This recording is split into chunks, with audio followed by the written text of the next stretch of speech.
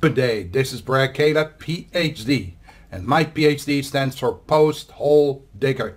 Yes folks, today is the day that we are celebrating the last week of the year of 2020. For some this is going to be awesome. Others will say, wow, I really missed that year. But the majority of people will tell us they are happy that the year is over. But what are we dealing with today? Detox our soul to get the insight in God's DNA. Yes, when we have a problem, what do we really do? Do we worsen the situation by acting like a moron? Or do we detox our soul? See, there's a little program that I use with the computers.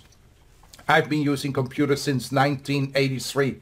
I remember my first computer that I had really in my hands was an HP. A small little box, and it cost at that time in Canada $20,000. It was unheard of, but what you could do with it, and we were so excited. The one thing we had was a very small hard drive with a very small memory, and we needed to write all the software ourselves. In order to calculate how much 1 + 1 and 2 + 2 was, we had to write the program. And now today you just pop it in. Today, 2020, 40 years later, it's unbelievable what we can do. And yet we as mankind, as humanity, we still have the same problems. A conundrum. How do we detox our soul to get insight in God's DNA? Let's check it out. And remember, my PhD stands for Post-Hole Digger, to prepare a solid foundation for the prodigal son and daughter. Let's check out what we can do to help you smooth your 2021.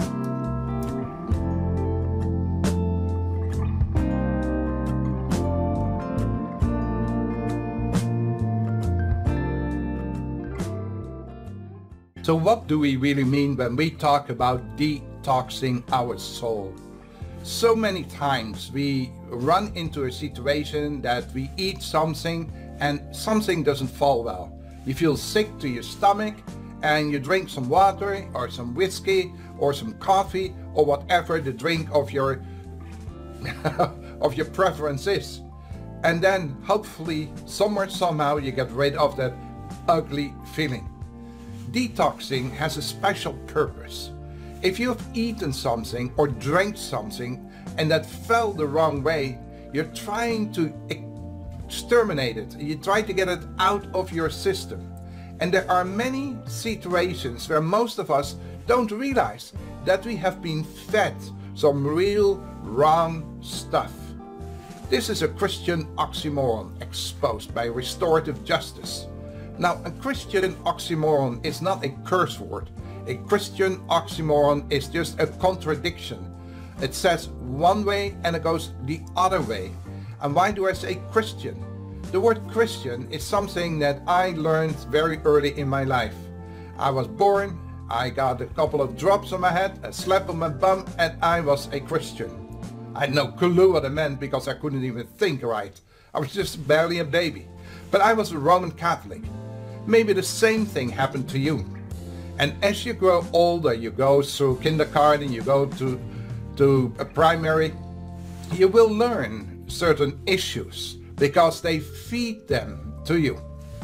But how do you deal with deceptive and programs to convey a great truth?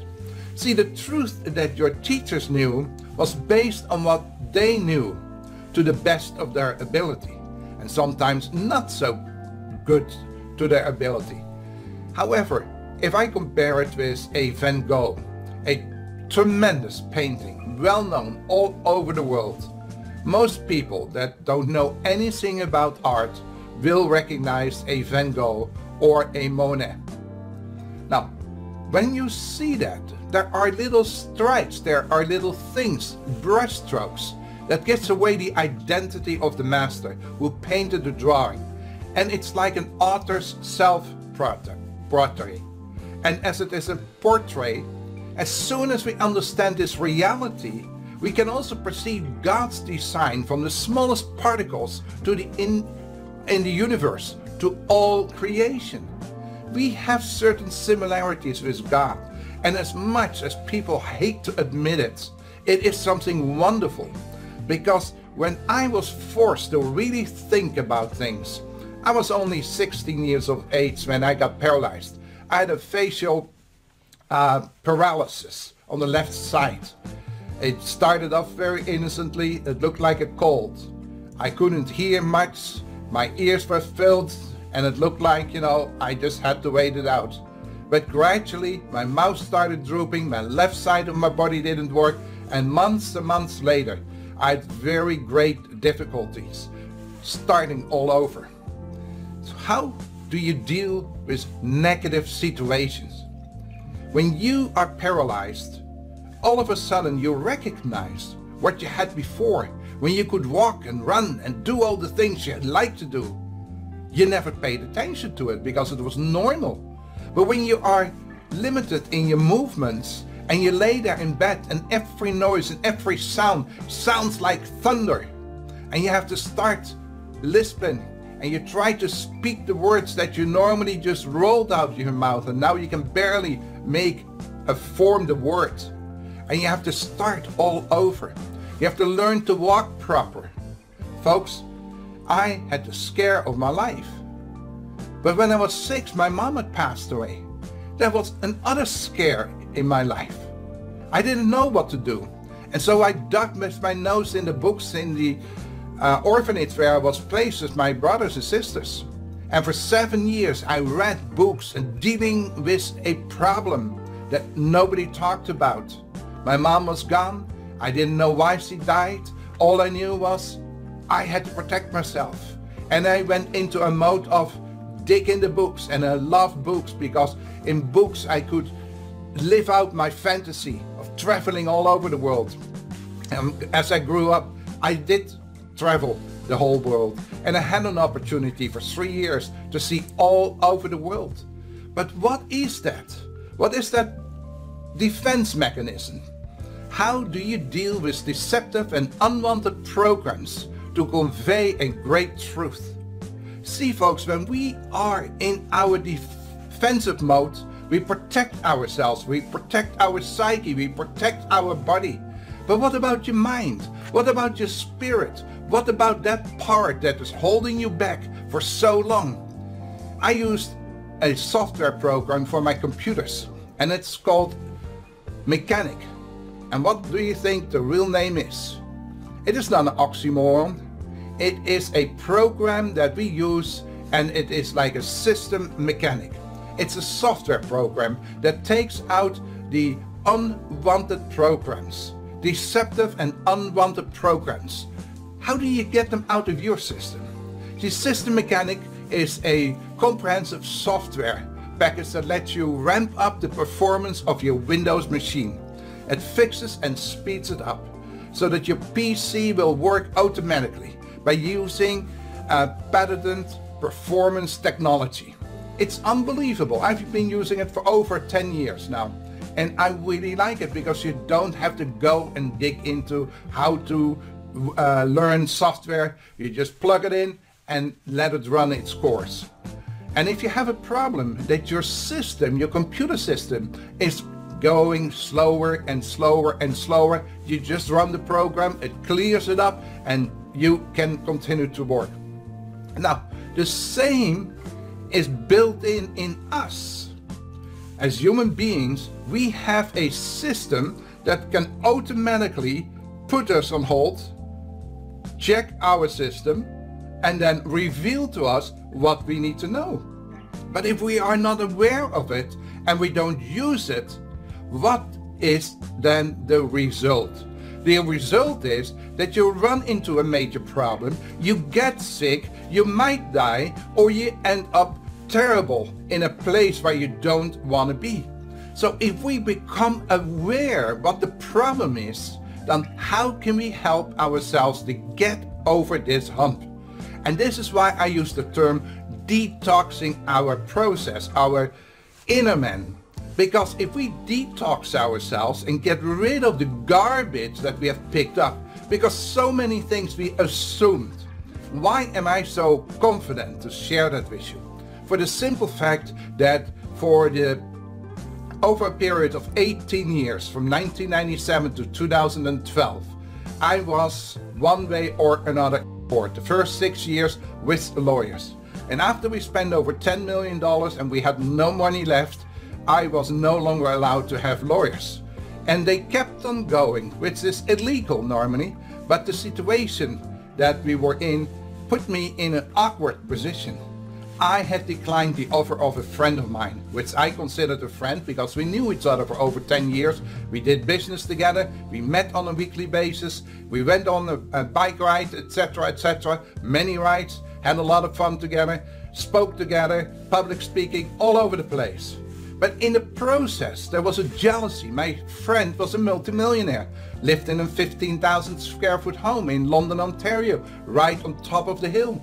And when he saw that my business was picking up and I started all of a sudden doing millions of dollars, and he realized that there was more involved and that the package itself was worth over $1 billion, he wanted his share. His share was nothing. But I declined his proposal. And when I declined him, he was so mad because he was the head of the Freemasons. And do you know how much power we have? And that was an unwanted interaction in my life. But unfortunately, at that time, I couldn't share what I'm sharing with you today. And so when I started with defense, it was okay, fine. You know, it was put before a judge, he threw it out. Another judge threw it out. Another one said, okay, fine, a little fine, and we paid them the fine. It was not a big deal. But then we had a major problem. I was dealing with a spiritual aspect, and I did not recognize that the Freemasons had an aspect that was not nice. They were an unwanted program in my life. And this is where we have a problem. When we recognize something and they kept on going till they got their brothers or whoever it was that they needed to bring us down. Eventually, we were no longer allowed to talk about lawyers. We had to defend ourselves. And for 12 years, my wife and I continued to fight in court. Because to me, it was just simply pick up a book, learn the law and defend. The first time we won, it went to appeal, because the Attorney General was furious. How can you lose against a guy and a woman that had never done any law? At least Canadian law. I was familiar with insurance law. international law, but when you are dealing with criminal law, you're dealing with a major aspect where you can be thrown to jail for life. And this was an aspect in our lives, that how do you deal with that? And we did what we always did. We always seek the Lord. We always pray. But in my ignorance, I had an unwanted program. I had learned and absorbed so many things that were not necessary, that the only way to get rid of that was going through the pressure cooker. And as much as I disliked the 400-500 hours before the judges, physical hours, it might be even more, because we were scheduled for 6 months, every day, 5 days a week before a judge and jury. And if you take that up, I think it's over more than 500 hours, but I keep it modest. And so under the pressure, something started to work in me and my wife.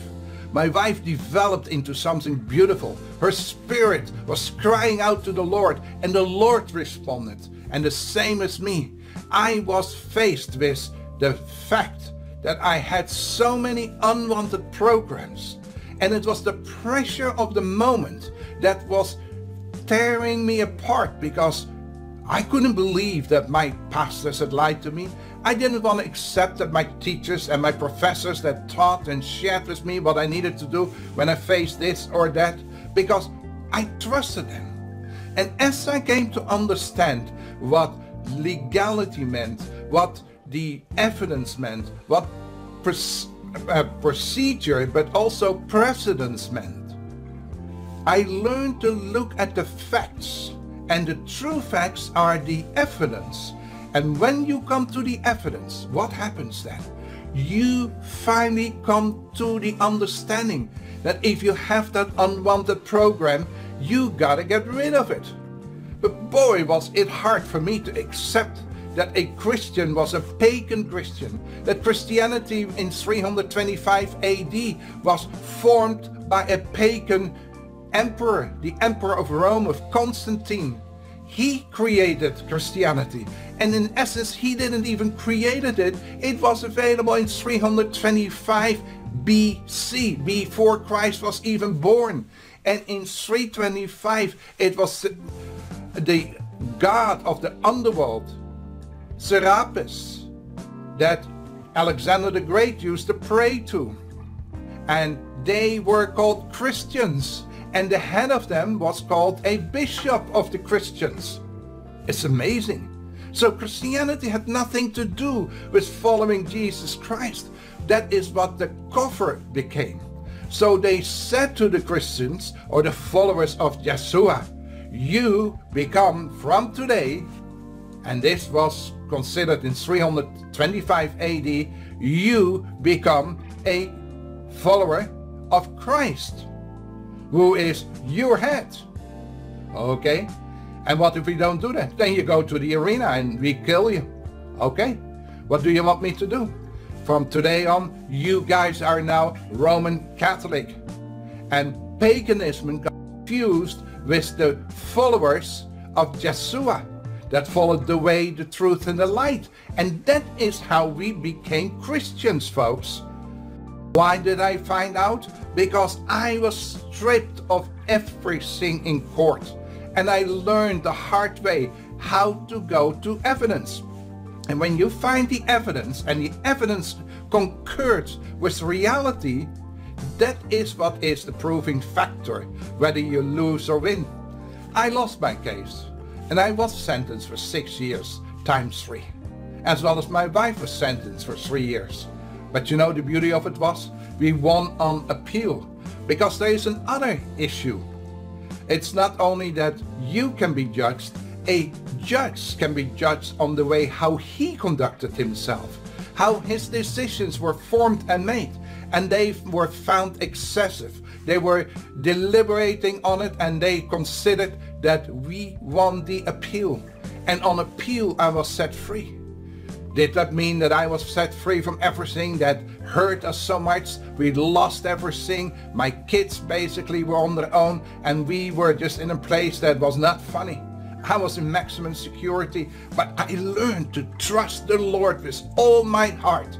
And as he was showing me what is important, to trust the Lord with all thine heart and do not lean on your own understanding, I was set free.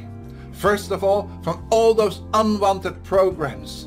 Yes, did I make mistakes? Oh folks, I have made so many mistakes. But God says, when you become aware of being a prodigal son or daughter, your Father is waiting for you. He will guide you. And he says, seek you first the kingdom of God, and you will walk the way, the truth, and the light. Why is that so important, folks? It is not just lifting up your hand and say, praise the Lord, I'm now a Christian. Maybe in some cases it helps when you cannot do anything anymore. But follow the way, the truth, and the light. That is the path that God's presence is available to us. If I follow a different path, I will fall in the unwanted process, in unwanted programs. And that is where people can excommunicate you. But God won't excommunicate you. If you follow God Almighty, you will find out that he loves. The love of God is so much more powerful. Yes, you can be the biggest crook, the most idiot person that did the stupidest thing in their life. But God forgives if you can seek his presence and say, Abba, Father, I was wrong. And Abba will say, well done. Come, my son. Come, my daughter. Because God loves you. And you know, that is all I want to share with you. To get rid of an unwanted program. Become aware that as a prodigal son, you have a right to turn around and say, I repent. Forgive me, Abba. And Abba, I want you to do one thing. Stay in his presence. That is why he says, the way, the truth, and the life. Because that is where God is. And if he said, yeah, but I have a wonderful church. All you have to do is sell so many little books and you will go to heaven. Folks, that is not the deal. The deal is the presence of God. That is what will set you free. Not how many books you have, not how many terms you know, not how many people or verses you know in the Bible. It is the presence of God that will set you free. Now, this is not going to be easy. For tough times never last. But tough people, they do. So therefore, how to get rid of the garbage in your life, how to detox your soul, is to be honest with yourself and say, Father, I need your help. Open my eyes. Seek ye first the kingdom. And that starts with following the way, the truth, and the light. God bless you. Bye for now.